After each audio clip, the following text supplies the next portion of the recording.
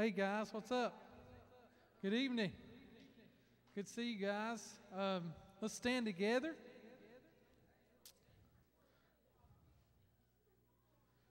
We got some coming in. Let's go, Lord, in prayer, okay? Father, we thank you for this night. Father, we thank you for being able to come together, Father, to worship in your house. I pray that everything that's done in this service, Lord, is in your will. Lord, that you mold each part of it, Father, that you speak to hearts, Father, through your people. And I pray tonight as we continue to worship you and as we learn the message that Mitch has for us that you've given him this past week in Proverbs, Father, we just pray that you speak to our hearts, you challenge us, and you make us better Christians for you. In Jesus' name we pray. Amen. You guys, I'm going to give you the night off tonight, okay? So you can be seated, okay? Now, listen. Just because you're seated doesn't mean that you have to talk all night long, okay? So some of these songs, these two songs I want to do, I hope. If you don't listen to 88.3 or one of those stations, you probably will not know it. But if you do, you will know these songs. You can sing them with me. But these songs, Mitch texted me earlier today and asked me if I had any songs to go with this message, and I found these songs, and I think they go perfect with his message. So this will kind of back up what he's going to say in songs. So as we sing these tonight, as the Father moves through our hearts and through our lives, as we worship him, let's just sing it to him tonight, okay?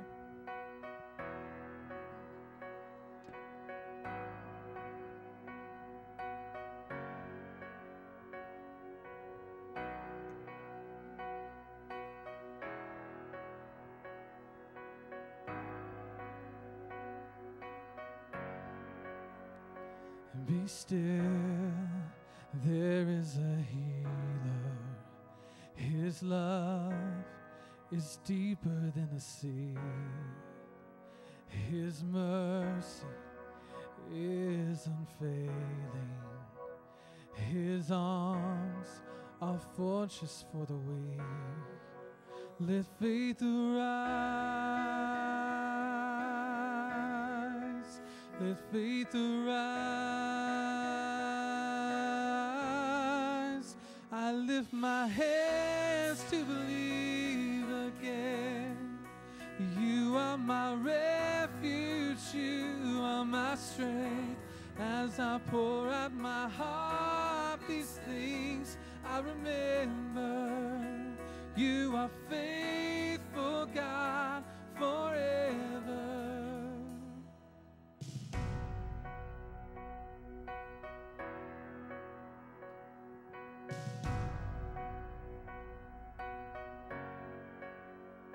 Be still, there is a river that flows from Calvary's tree, a fountain for the thirsty, pure grace that washes over me. And let faith arise, let faith arise. I lift my hands to believe again. You are my refuge, you are my strength. As I pour out my heart, these things I remember. You are faithful, God, forever. I lift my hands to believe again. You are my refuge, you are my strength.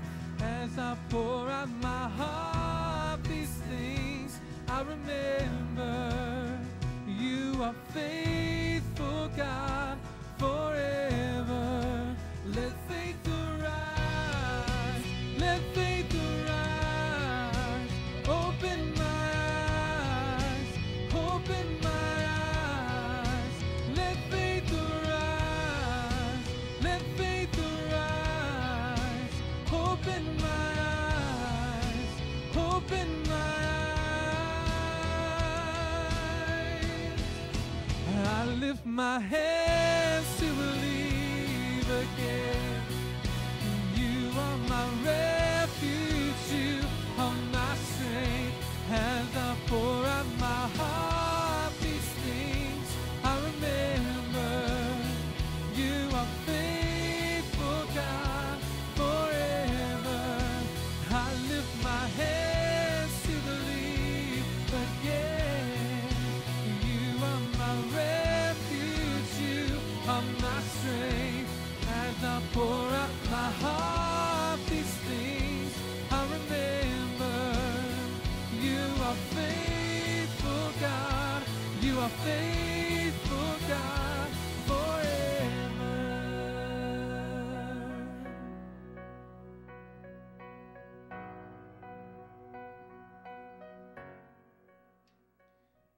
Amen.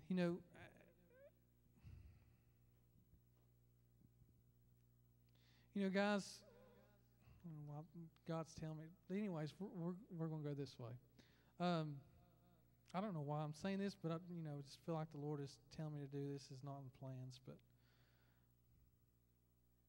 guys, I know that some of you here are struggling right now, and what I mean by that is, in our lives we try to play the perfect part. We try to be the perfect person. We try to be everything to everyone.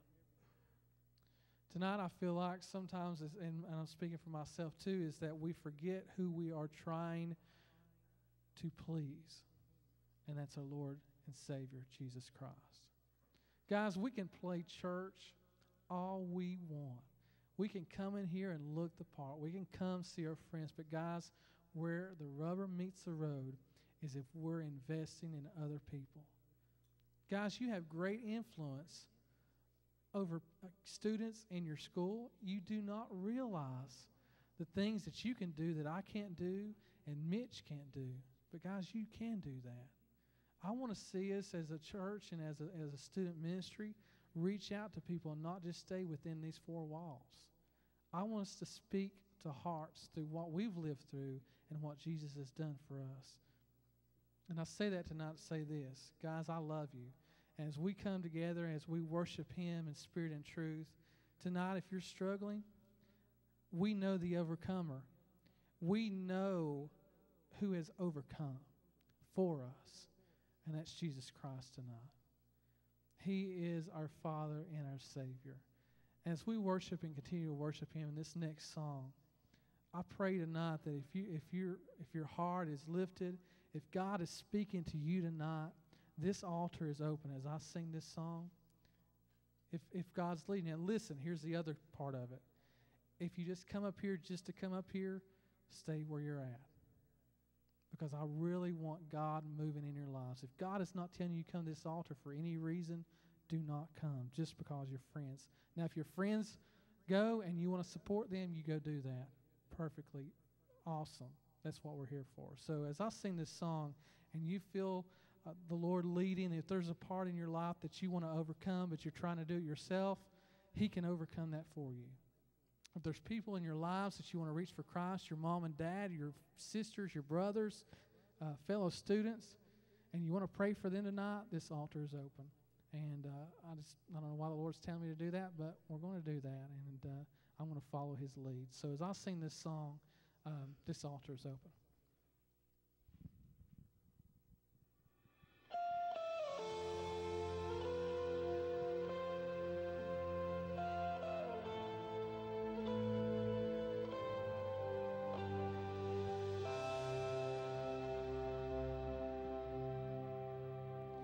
Seated above, enthroned in the Father's love,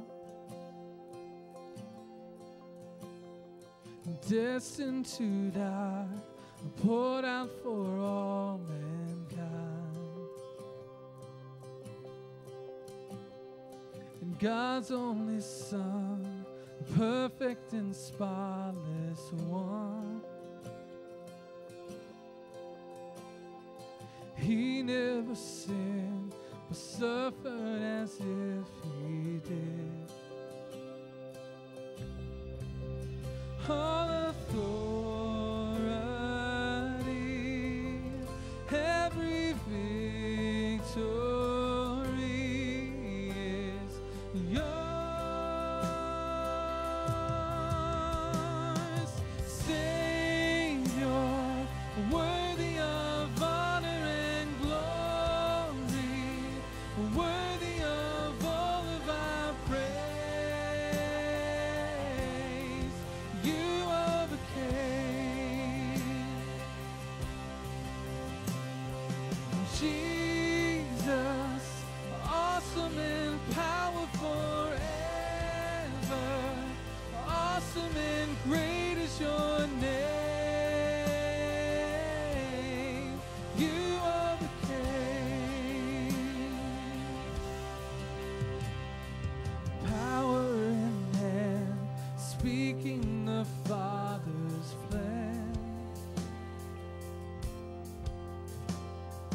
sending us out, light in this broken land.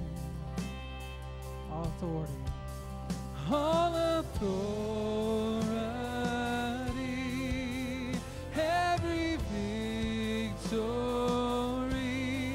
is yours.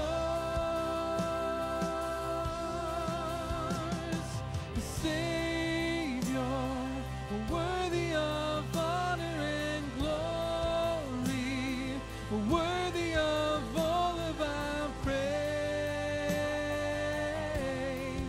You overcame. Jesus, awesome in power forever,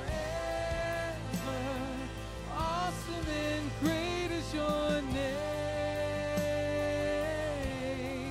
You overcame,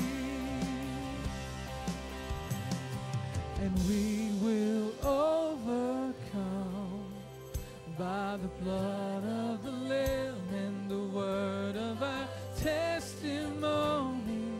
Everyone overcome, and we will overcome by the blood of the Lamb and the word of our testimony. Everyone overcome. Sing this with me.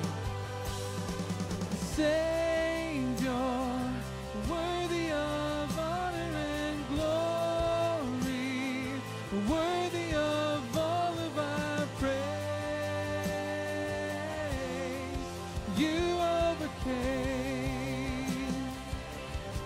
Jesus, awesome. Jesus, awesome in power forever,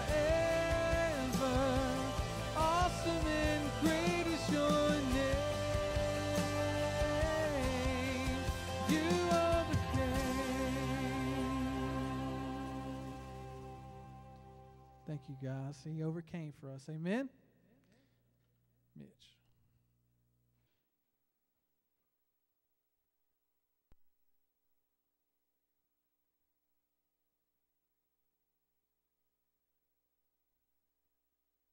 Started.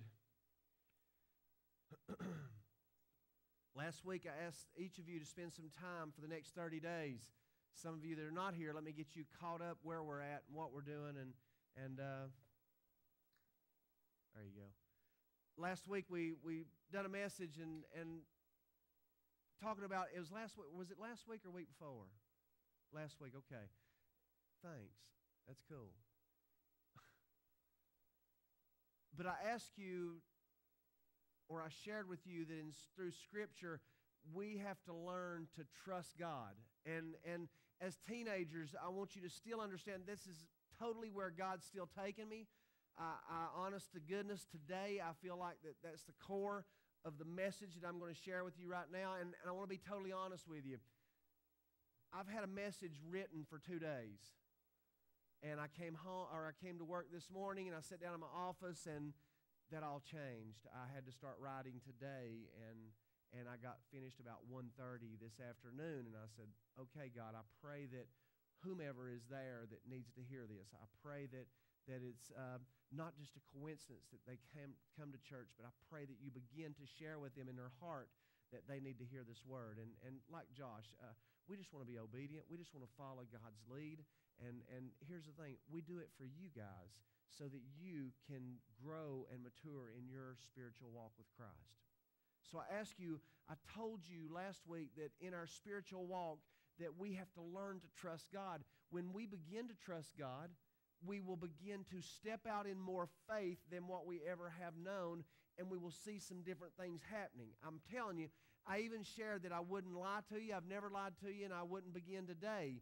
But I want you to understand the core of your relationship is trust in Jesus Christ. Now, how do you get to trust boyfriend, girlfriend? You know that.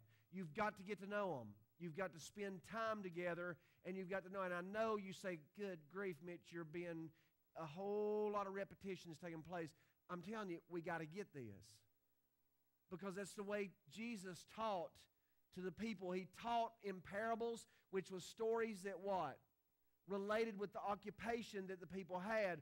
Or he shared about carpentry or fishing or a tax collector, something to do with what the people did for a living.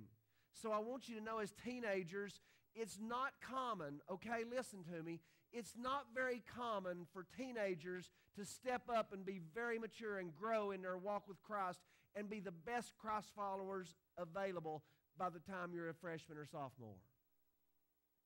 Sadly to say, and I'm not giving you rights to go out the door today and say, woohoo, I can live in sin because, man, we're not going to be there and it's still going to be a few years. That's not what I'm trying to say. What I'm trying to say is get the head start. Now, jump into motion. Embrace the gift that God gives, which is salvation. If you're here tonight and you know Christ personally, and everybody needs to be listening, please, embrace the gift that He's given us through His Son dying on a cross that you can have eternity, and take that and begin now. I promise, if you will begin to trust, and by the way, those of you that are not here, let me go ahead and challenge you for the next 30 days, so that's going to put you about a week past the ones I challenged last week. Read the book of John. The book of John is full of love, and it's full of Jesus sharing and God sharing His love for the people. And I've been through 3 or 4 chapters. I just take my time and go through it. And I'm not journaling, but I ask you to journal. I'm highlighting or underlining in my Bible. Man, it's crazy in the first 3 or 4 chapters what I've already got. Is anybody doing that? Raise your hands if you are. 1, 2. Thank you. 3, 4. Wow. That's cool. So 50 not doing it, 4 doing it. I hope you're being blessed because I really am, and that's the choice that we have to make, is to allow God to bless us through learning how to trust Him on a deeper level. As you begin in the book of John, and when you're underlining or journaling the things that He does that gives us reason to trust Caitlin, as we see that in the book, as we highlight or journal or underline or whatever, as we begin to see that God gave His only Son, that's enough reason for me and you to be able to trust, right?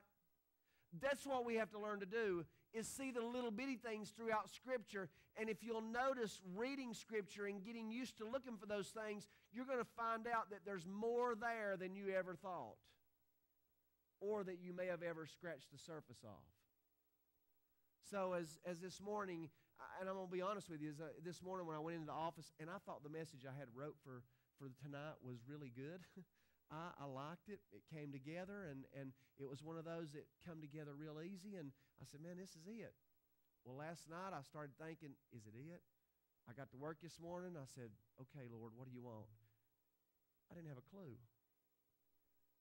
All of a sudden, the book of Proverbs comes through. It comes to my heart, and I'm thinking, okay, I ask our students to read whatever day of the week. Today's the 19th. You're supposed to read the 19th chapter. Yesterday was the 18th. You're supposed to read the 18th chapter. So I'm thumbing through the last few days, just say, okay, God, where do you want me? What do you want me to do?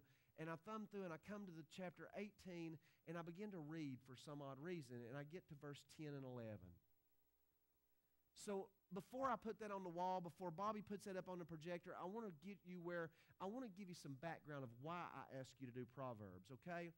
For those of you that are just here tonight, the first time you've been here in a while or visiting with us or whatever, I want to encourage you to read the book of Proverbs there's 31 chapters, and there's either 30, 31 days in a month usually, except for 28, 29 a couple times or whatever. But read whatever day of the week it is, read that chapter in Proverbs. The book of Proverbs is written so that you and I can learn to understand. Okay?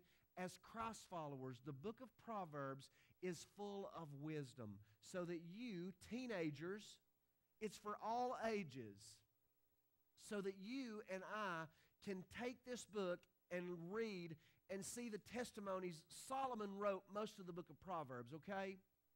Solomon wrote most of the book of Proverbs. He shares a lot of wisdom. Does anybody know what Solomon had opportunity to pray for, and he prayed and got? Yep. Right? Okay. So, him being the writer, in the book of Proverbs, God wants us to understand and be fair in the world we live in to those that we need to lead to Christ. Also, there's a purpose that you and I can learn the very wisdom of God through this book. So, I'm going to take 2 verses tonight, and I'm going to show you purpose in it. I don't have points. I don't have 3 points and Josh sing a song. We're not going to do it like that. I'm going to do some old-time expository preaching. I just want to share with you these 2 verses. I want to break these things down and share with you what they're saying and what they mean. I want to give you some of the wisdom that's behind the Scripture in verses 10 and 11 here tonight. And I hope that you can take this with you and apply it to your lives and learn and maybe understand a little bit more. Now, Bobby, as you put up Proverbs 18, 10, and 11, I want us to understand that God here, through the book, through Solomon writing, is wanting to give us not only wisdom, but he wants us to have the direction that we need in our spiritual walk, okay? Listen, God wants us to understand that there's nothing in the world that can harm us. If we draw close enough to him, if we are in his will, if we are getting to know him on a day-to-day basis in our relationship, like I told you a little while ago, if it is the core of our spiritual walk, learning him and growing in him and maturing in him, applying his word to our life, then there is nothing in this world that can ever harm us, okay? We have to understand that. I want you to know there's not a test that's big enough out there that can ruin your day. There's not a person in your school that can persecute you, that can ruin your faith or your walk with Christ. We choose from a shallow relationship, listen to me guys, we choose from a shallow relationship to pick and say, I'm done, I'm not going to live for God anymore. That's got to go. Just like Josh talking about while he's singing, if you're going to come up here and kneel at this altar, if you're coming just to impress Dakota, then you're coming for the wrong reason. All right? And I don't want to be ugly or disrespectful about it, but man, I'm telling you, we're talking about a dude here that died on a cross that you and I can have eternal life, and that's got to soak in at some time. You got to understand that this is Jesus Christ we're talking about. I'm telling you, that ought to excite us.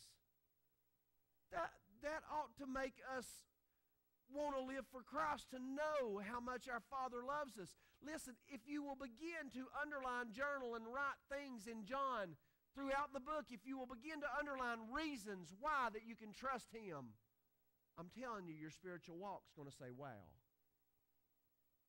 And I'd really like a few more than 4 to do this. So I'm going to ask one more time. You raise your hand, and I'm going to be honest. Can I challenge you just to spend the next 30 days and really learn and really allow God to speak to you and let him tell you how to trust him? Will you do that? Raise your hand if you will.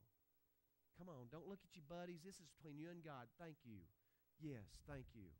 That's cool. You can put your hands down. Listen, I promise you you'll grow. I promise you that you'll see things happen. All right, let's break this scripture down. Number 1, verse 10, The name of the Lord is a strong tower. The righteous run to it and are safe. Verse 11 says, The rich man's wealth is his strong city, and like a high wall in his own esteem. So I want to take these verses, these 2 verses, put the first one back up there, Bobby, and I want to just break them down. First off, I want to talk about the name of the Lord. I want to talk about that first and foremost. And one of the many names that come to mind is Jehovah when we talk about the name of the Lord. Now, there's all kinds of names. If you ever Google the names of God or the names of our Lord, there's a whole lot of them. I've been in churches, I've seen in churches where there's one church in Nashville, and it's a bigger church than this. And they decided to take the names of God and plaster them around the walls at the top like a border. And it's pretty cool because it stretches all the way around the walls. And man, there's so many names that God has. But the one that comes to mind when I'm thinking about this, the Lord is our strong tower. The name of the Lord I want to talk about that comes to mind is Jehovah. When I say Jehovah, I mean the very existing one. Okay? Now, we're not talking about Buddha, Muhammad, or any of these other guys that are dead, fat, or whatever, or made of gold. But we're talking about our Lord and Savior. We're talking about Jesus. We're talking about God the Father, Jesus the Son, and the Holy Spirit. That's called Trinity. Okay? So don't even try to think about Trinity right now. That is a whole different sermon, and that is a whole different confusing ordeal. Because some things we know that they're all one, even though they're separate, right? If I could talk about Trinity for just a second, and that's all I want. But I want you to understand that, man, we got to understand He is God and we're not. So the only existing one comes to my mind, and that's the definition or the term used in Jehovah. Okay? So we have to understand, but I want to take you, if I can go just a tad deeper, I want to take you farther than just the names of God, because here's the deal. Here's the deal. You may be sitting here right now, and this is the illustration that comes to mind right now. You may be sitting here and looking next 3, 4, 5 rows up or around or whatever, and you may be able to name every student in here. You may know their names. But here's what I want you to do. In one accord with Christ's people, when we come together in this student ministry, our name is what? United. When we come together in unity, I want you to know more. I want you to know more. Listen to me. I want you to know more, Matt, than just the names of people around you. I want y'all to begin to understand the character. You got me? Let me just tell you this. When you get to know some of you guys in here and begin to see the character of God that you display, when some of you guys begin to look at some of the students that's in here, and let me brag on Chelsea for just a minute. Let me just brag on Chelsea. We've knew each other for how long? About a year. But you know what? The last about 4 or 5 months, I've really become close in seeing her character. You understand me? You see what I'm saying here, where I'm going with this? Because you know what? I see the very peace that comes across Chelsea as she walks. I see the very comfort in God, the contentment in her voice when she talks to me about Jesus living in her heart. That's character. That's character of salvation. That's character of God that she displays within her very heart. And there's others of you that I could say the same thing or more about. There's the same, it's going on in a lot of you students. It's here. I can tell you, I could go on and talk, but what I want you to do is I want you to know more than the names of God. When this comes to mind, the name of our Lord, when you see this, the name of the Lord, here's what I want you to come in mind with this. This is what goes across your heart when you think about our Lord and Savior. You think about His character. Through His character, number one, He brings what?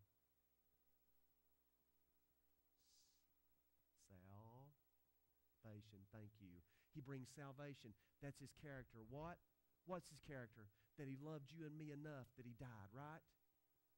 Do you think for a second, guys, listen to me. You've heard Pastor Derek.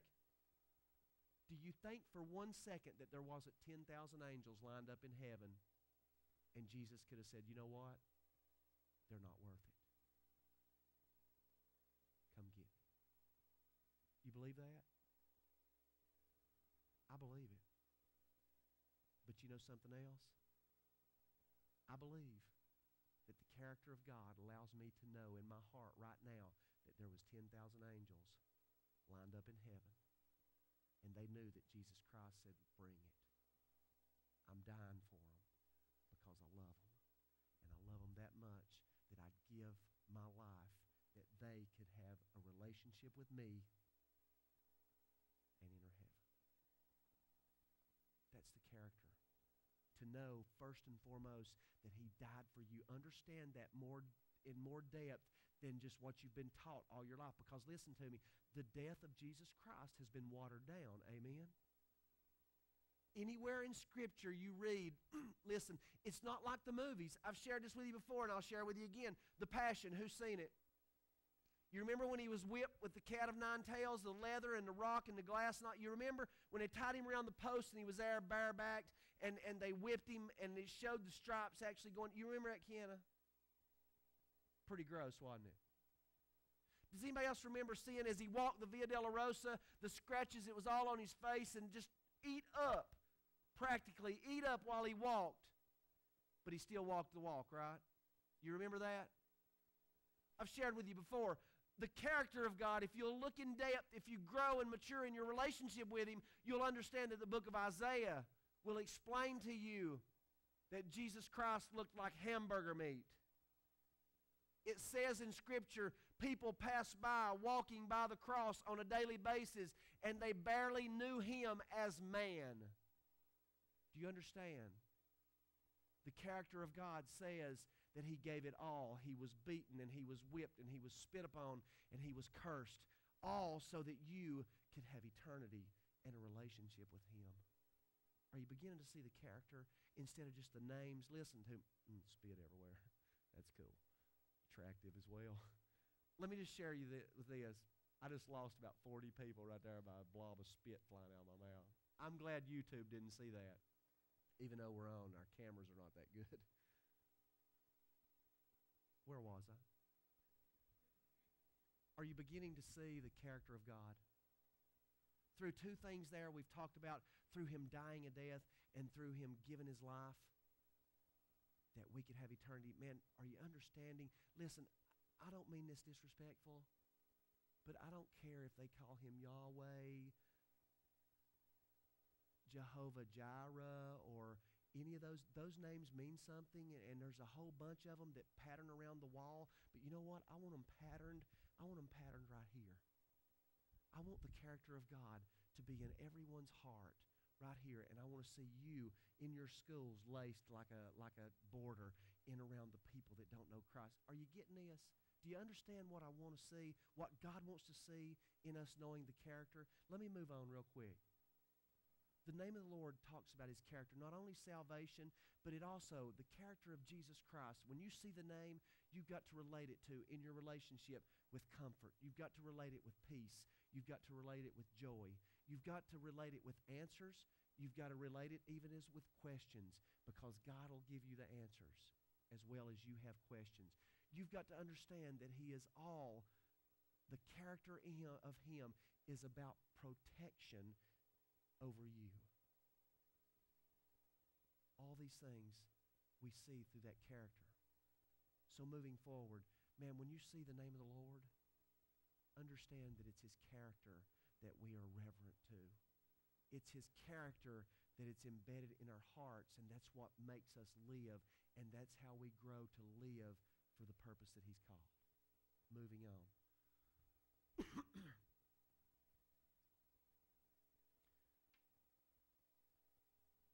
The reason that I asked you to do the quiet time, and man, it's crazy because that wasn't in my notes last week. You remember, is off the cuff, and I'm kind of probably sure this is where the message is coming from this week.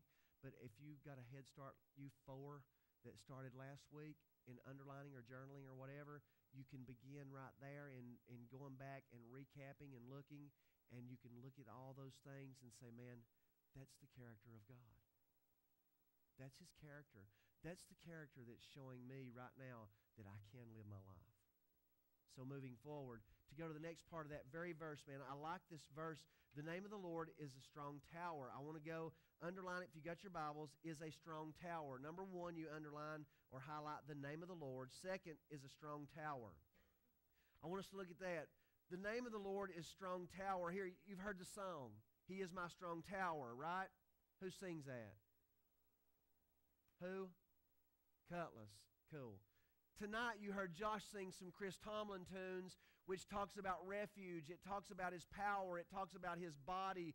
It talks about that He is that strong tower. And when I mentioned the word strong tower, when I seen it in Scripture today, immediately I thought about, man, all this stuff that we've been looking at, all these things that we've been learning about how to trust God and looking in our relationship. In our relationship, not only knowing the character of God is important, but we have to understand that He is our strong tower. Now, you're saying, Mitch, what's a strong tower? I mean, really, let me explain it to you. Let's go back about 1,000 days so everybody can put their robes on. You can put your Jerusalem stompers, your whatever you want to call them, sandals, whatever you got. Put it on and let's go, because I want to take you back in this passage of Scripture and take you back about 1,000 years, okay? I want you to get ingrained in your head right now. We're going back 1,000 years, so that means what? There's no McDonald's, there's no Porsches, there's no Food Cities, there's not even a Dairy Heart. Wow, I don't know how they made it. There's not anything going on back in 1,000 days. So what people did here, I want to explain to you what Strong Tower is real quick, okay? Back 1,000 years ago, in this time of Scripture, or longer, the people lived in little villages, okay? If you can imagine, they're walking through the town, going to fetch water. You read all the stories about the guy sitting at the gates and the guy going to fetch water, the woman going to fetch water, and how she served people. You've heard all the stories, so kind of relate some of these things. And you can just imagine the robes they had on and the hose in their hand that they made. They didn't go to Ace Hardware, guys, and buy one of the hose to go back and work the garden. Everything they had, they learned to make or survive through their own skills and their own wisdom and their knowledge. I wanted to go a step further and let you know that they had godly wisdom. And that's where we learn from this passage of Scripture. A strong tower, here's what it is. You go back 1,000 years ago and you have these people that live in their little community, all right? Imagine these guys every day working for a change. Be a lot different than our world, right? They actually had to work. Listen, they sowed the garden. They sowed their crop, whether it was corn. They depended on whatever crop that they could sell. I'm sure that there was times of the year or things in season more so than what other. Corn may have been a big deal, so some of them may have fixed way more corn so that they could sell some of it or whatever. So here we see that these people in the communities, they had their old dirty robes on. They were dressed just dirty and nasty. Remember, there wasn't showers. Get in that place and understand that, man, it was all rough and tough, okay? Especially the way we have it today. But you say that the strong tower were these people's source of security.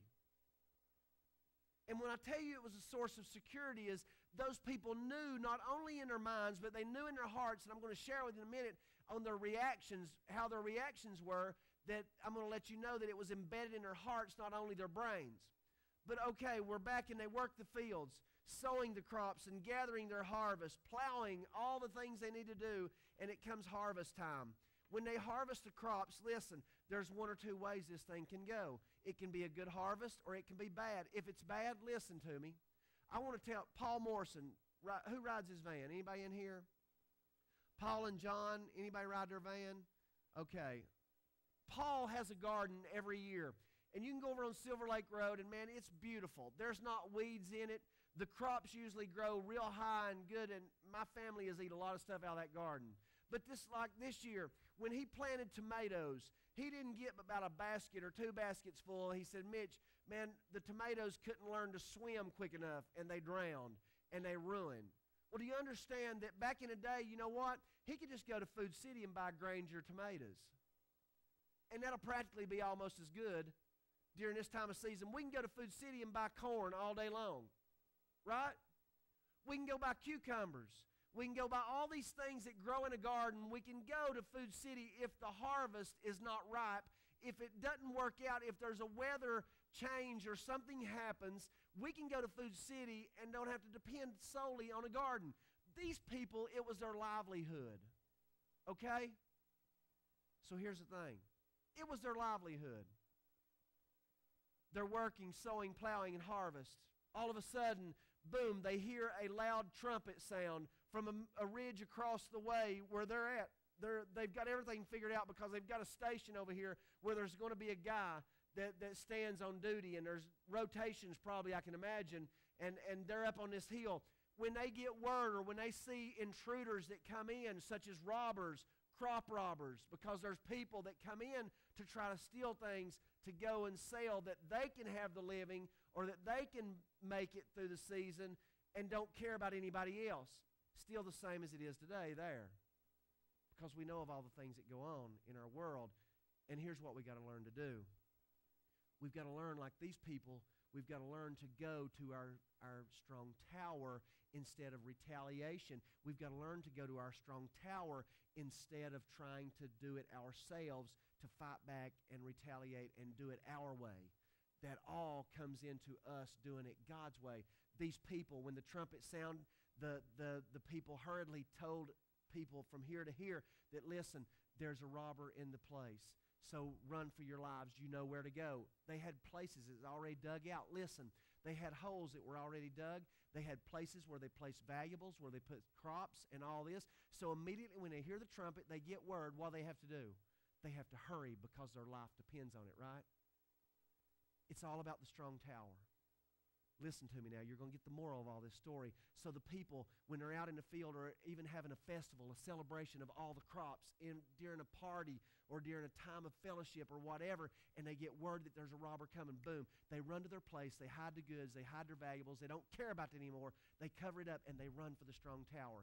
It's usually set up on another ridge. They run up on this hill, and here we see 4 big columns made of stone. And we see walls that are so high that people can't climb across. We see a big wooden drawbridge maybe as the last person's going across that drawbridge coming up. We see 2 big double doors as maybe thousands of people run in out of this community. In this strong tower, the doors will go boom, shut. And immediately when they get inside, they have guards that are placed and looking. They have walls that can't be torn down. They have a refuge. And they've ran from ridge to ridge, from place to place, and they get in this place, and immediately, if you can imagine back in that day, running from things that's going on like that, running from all the people that's trying to rob, kill, or whatever, when they get in and the doors go shut, can you see the sigh of relief? Can you see some of those people back in this day begin to go, thank you. Do you see it happening? Let me share with you. In closing, this strong tower, what Scripture in Proverbs 18, 10, and 11 is sharing with us, this strong tower where the people could go and find refuge, where they could go and find safety, where they could go and find peace and comfort and joy and all these things, even in the time of trial, even in the time of suffering, even in the time of pain. Inside of this strong tower, there was refuge. In closing, Jesus Christ is your strong tower. We don't read about any of these guys when they drop the hoe, when they gather their goods. It doesn't say, it says, what's the scripture? Pull it up, Bobby. He's fell asleep. Okay, I can read it here. It says right here, the name of the Lord is a strong tower. The righteous, listen to me, if you're taking notes, the righteous run to it. It doesn't say that it doesn't say that people dropped everything that they were doing and picked up all their harvest and all this and met with their families and said, okay, how do we need to react to this? Do we need to go to this strong tower, or do we need to go inside of our hut and defend ourselves? Because we got all these goods, we got all these worldly things, we got all these valuables that we have to protect. Do we stay here? Do we get cousin Jeb and Eb and Zeb and all them guys and get them to help us fight? They can get their bows or whatever, and we can shoot darts or whatever we do at them, and we can defend ourselves for a while. If we get in trouble, then we'll try to hurry and get to the strong tower. Did he ever stop and say, you know what, God, I got this. I'm not worried about the enemy. I'm not worried about any of this. I got this. I can take care of me and my family. And boom, they stay out of the strong tower. It says right here that the righteous people, the righteous man run to this place. So here's what I want you to understand. I don't care what you're going through. I don't care where you're at tonight. If you're here and you've never accepted Jesus Christ, listen to me, guys. This is very important. If you're here tonight and you don't know Jesus Christ as your Savior, you need a strong tower. You need a place of refuge. You need a place where you can find peace. You need a place where you can find comfort. You need a place where you can get love like you can't get any. Let me just tell you this. Your mother and dad, as much as they love you, and some of you may say, mine don't. They whip me all the time. It's because they love you.